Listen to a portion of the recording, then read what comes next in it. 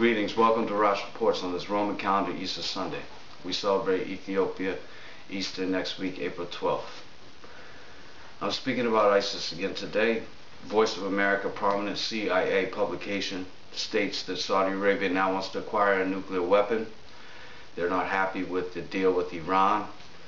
This is coming from the CEO of a counter-extremism project, as well as a co-founder of United Against Nuclear Iran. This is a former U.S. ambassador, which goes to show these are official capacities. They're moving up. They're trying to attain the top tower heights, and as they do, those people they leave behind are beginning to look up to them. See? So even though we have a government, there's a government that governs the government. Pakistan's Shiite population, that's the new fear. Iran's now going to go into Pakistan and control that region. You know, this whole thing in the Middle East is about containing that region, the resources, human and natural, from Iran. There's a lot of formers that are calling the shots. So I see that as a real issue. But it's how capitalism works. Whoever attains the most capital is king, right? They're the ones that everyone wants to serve. NBC states Iraqi military commanders have been ordered to drive ISIS militants out of Iraq and into Syria by next year. The official commanders in Iraq or wherever this comes from, they don't even state the man's name.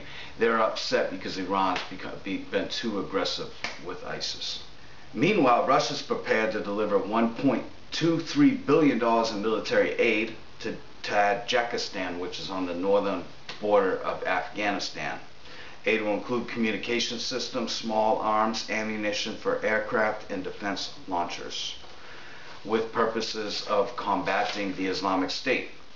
Huffington Post is stating that ISIS is spreading. They're in Tunisia now. Although the CIA is stating, don't worry about the alliance between Boko Haram and ISIS, because ISIS is racist. We're not to take their relationship seriously now, according to the CIA. What I think is that they didn't have their shit together. They wanted it to become this big, you know, oh no, Boko Haram and ISIS, and we need to do something. But the polls, the people, the digital information they were getting back was telling them that people wasn't buying it. People wasn't buying it. Act like they know, right? Act like they know. White House spokesperson appears that says ISIS is using, all their murders, 130 civilians in Yemen, for propaganda efforts. Now, I don't know that many people that are that interested in killing innocent people. I'm sure there's some out there, but how many of those people are also interested in setting a religious order and want to just kill those people? I really don't think so. They found the poorest, hungriest, most savagery people they could find on the earth. They promised them gold and they lured them in.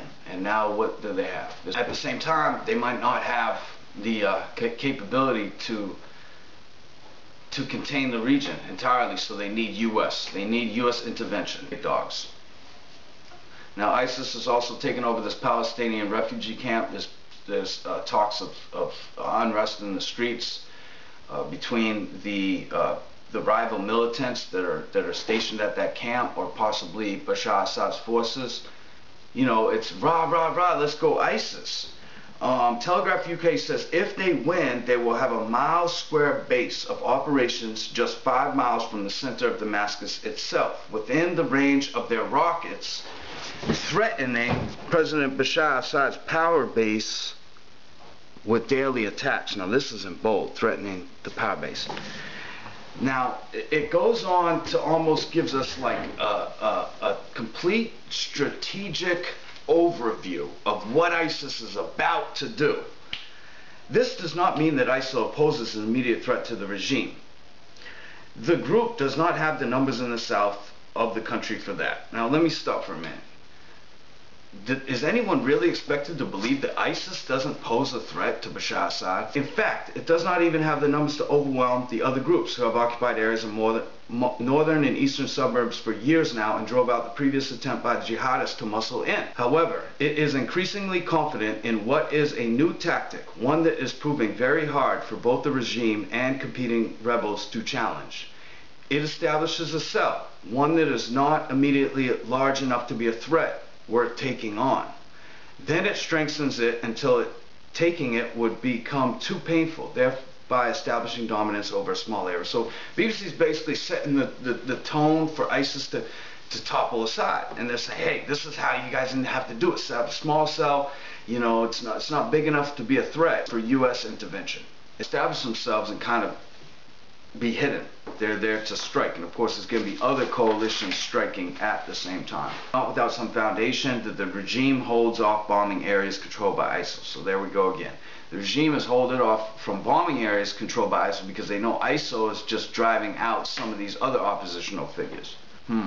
All the talk has disappeared? Oh, it's what the UK is telling us. Well, last time I checked, the Free Syrian Army was destroyed.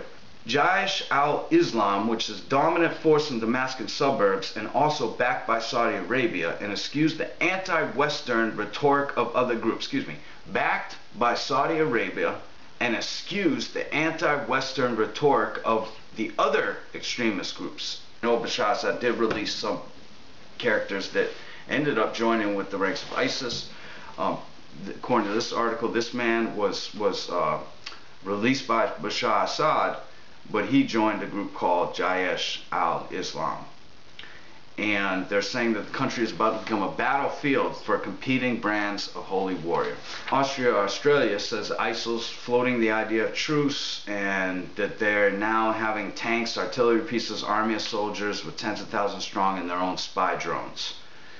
And they also have plans to produce their own currency, primary schools for the young, and functioning court system. Well, we've already went over this. ISIS is supposed to be the example to the rest of the world.